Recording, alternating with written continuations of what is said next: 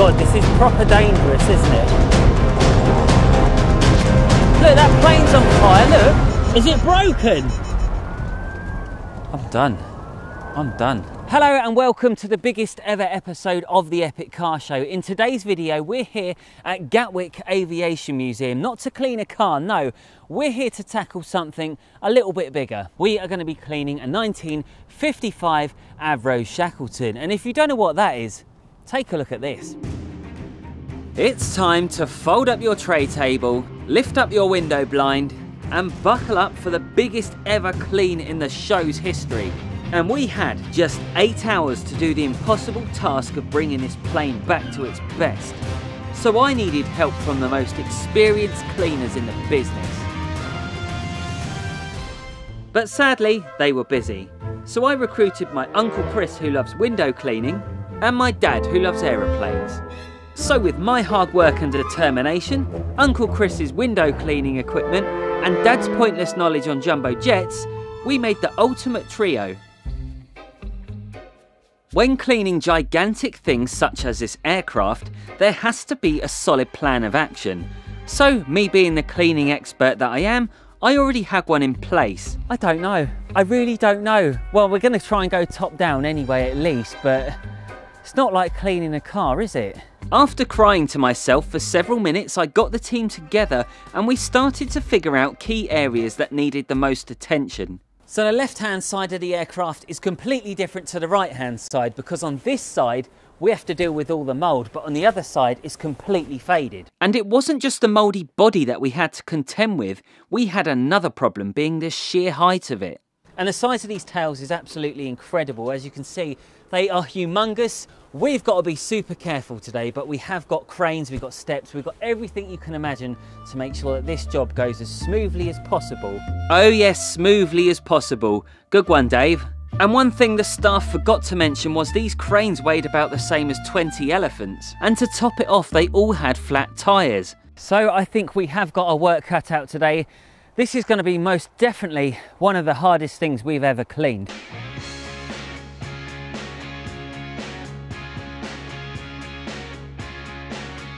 With the inspection complete, it's time to get cracking with this aircraft. So we had to get the hoses connected up to the filtered water tanks in Chris's van, and thankfully we had an additional outside tap in the middle of the field, so it gave me a chance to unleash my secret weapon. Check this out. This is a world exclusive.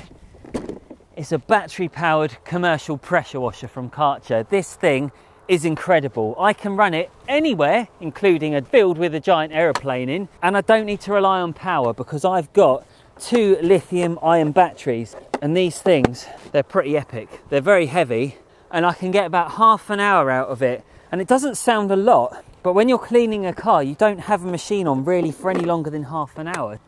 This, however, is a giant aircraft. The main thing is we are just going to snow foam it, so we're not going to be power blasting it, we're just going to be giving it a nice gentle bath. Once we all got set up, we could make a start from the back of the plane, which could only mean one thing. It was time to climb the ladder of death. It's terrifying, isn't it? I'm absolutely bricking it. I reckon, Dad, you'll be fine here. Just don't rock it. Oh my God, this is proper dangerous, isn't it? Please don't fall backwards, Dad. It's so wobbly. Oh my God, that went then. I'm so scared. At such a worrying time like this, I needed some inspirational words from my father. Dad, will you shut up? It's all right for you down there. Look how high I am. It's not exactly the easiest thing in the world. I'm like 50 foot in the bloody air. I'm higher than that jumbo jet over there. This is difficult. It's better than it was, that's our motto. After brushing the tail, we tried a new tactic. I've just layered a little bit of snow foam on. What that's going to do is now pull off all that dirt and all that mould. So after a couple of minutes, I'm going to be ready to blast it off. But before I do, I've just got to change my pants. The fin was starting to look pretty good, so we could then move on to the next part of the tail, which meant moving the world's heaviest crane. Put your back into it, Dad, come on. I moved it. Give me a hand. Yeah, right, son. Like I'm holding my phone. 3, 2, 1. But the problem we faced with this plane was not being able to pressure wash much of it, as the paint was flaking off on the upper sections, and at this point we were feeling like nothing could go wrong. But then... My hose! My foam cannon's fallen off! Is it broken? It just fell off! Thankfully the snow foam cannon survived, so we could continue. This is proper sketchy. And after a few hours of cleaning this plane, I came to the realisation that I was the only person doing some work.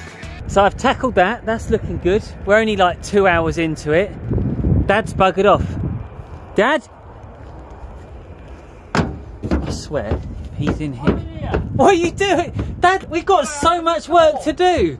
I know. We have a whole flipping aircraft.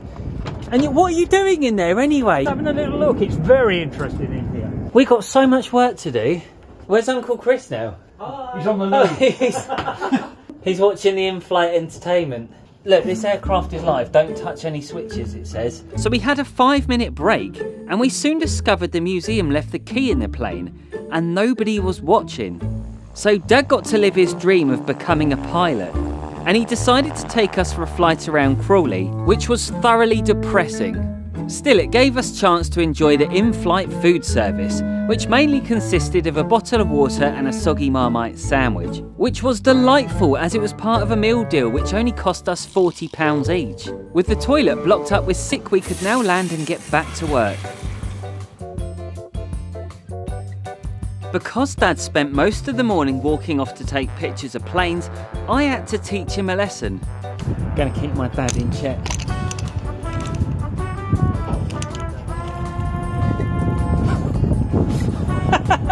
Hey, sorry. Oh, sorry. Oh no, I'm getting wet now. Back to the clean, and the next part of the job was to tackle the body and the wing, which was totally safe, of course. We're brave in it here. Oh God! Missed that step. Oh my word.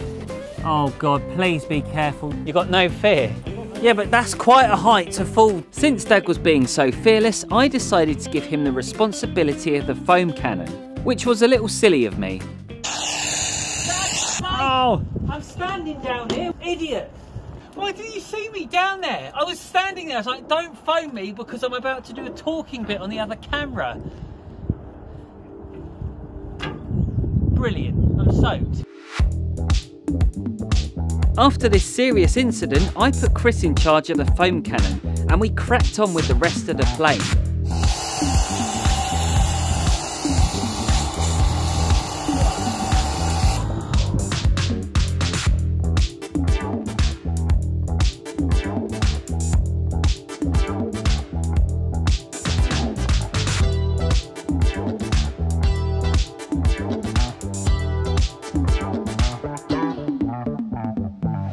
Eventually we made our way to the front, which meant climbing up that wobbly ladder again, and this mould was pretty stubborn, so I needed to break out the giant toothbrush. So I think this brush is going to be a little bit easier, but I am clinging on to dear life. It's terrifying.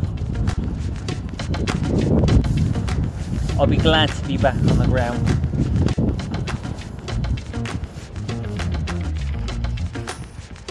Oh God, I thought we were tipping up then. Look at that shot of my van. I'm not going to lie, at this point I was wondering if we had bitten off more than we can chew. It was getting windier and colder, but then we saw something that would definitely warm us up. Oh my God, look, that plane's on fire, look! Look at that, that's actually on fire. You can see it clear as day. It turns out it was a practice plane for the firefighters, so we ignored it and carried on working. Well, I say we. My old man decided it would be a good idea to do a disappearing act just to take some more pictures instead. Buggering off while we're left to do the work. He's incredible, he really is. Come and do some work, Dad! We knew what he was up to, and it didn't stop there either. Dad, why are you moving a picnic bench? Why are you doing that?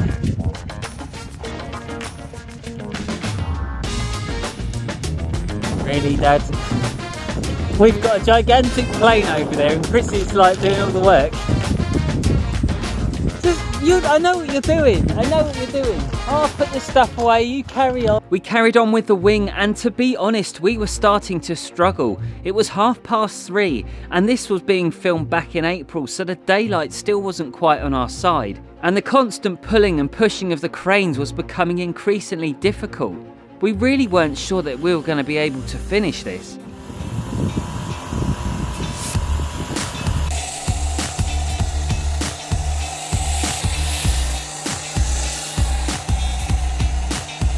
You got foam all over your lips.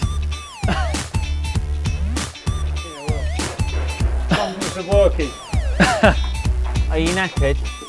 I'm alright. I can keep going. I'm alright. Nobody has tea breaks these days. I'm surprised they haven't made that illegal yet. Yep, let's do it.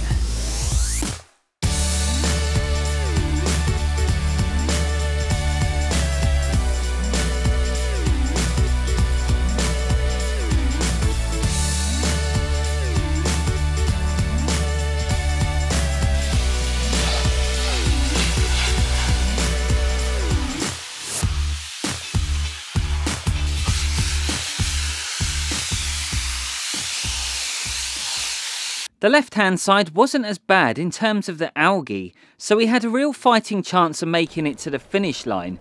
That's lovely. But then I saw the top of the wing. Oh my God, look at the wing from here.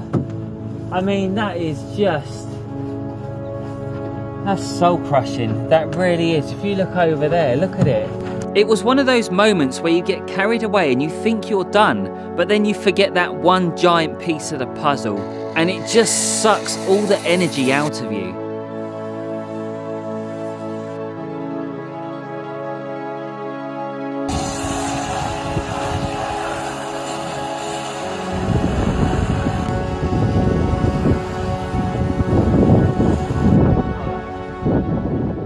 But still we carried on, and mind you, towards the rear of the plane, we were quite lucky because that wasn't too bad, so it made up for it in the end. So we gave it absolutely everything and we had one more final push as we could sense victory was upon us.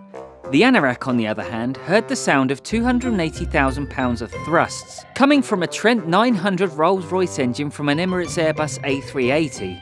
Wait a minute, I'm turning into my dad. One thing I'm sure some of you might ask is how much those telescopic poles were, and trust me, I was as shocked as you'll be when you hear this. Are these expensive, Chris?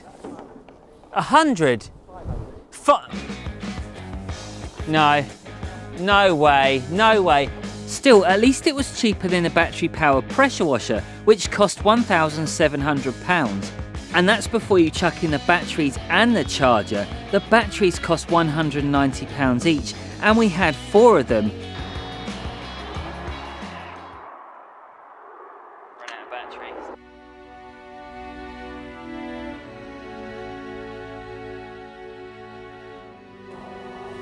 Wow, that was tough.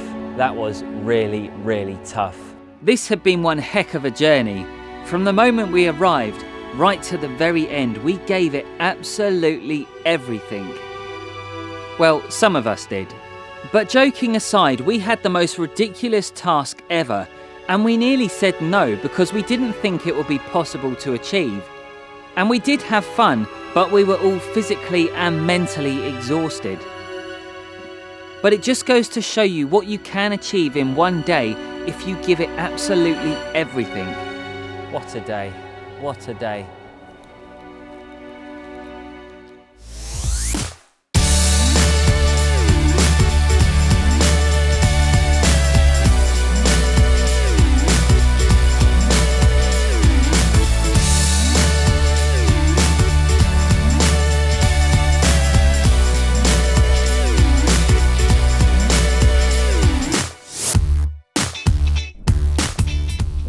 This is one of those what on earth were you thinking moments.